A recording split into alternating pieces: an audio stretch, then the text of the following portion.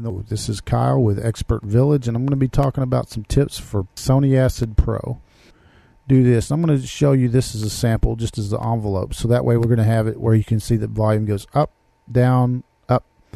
Let's go ahead and fill this back in, and let's play it now. Now you notice that it completely dropped out because I pulled down the envelope.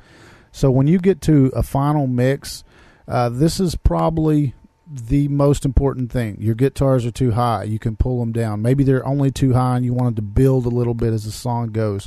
Then you can you can start to pull the envelopes in. Now the same thing, they have envelopes for other things. I'm not going to get to go into them as much, but they have it for the pan. That way you can pan left to right. And then also for the effects.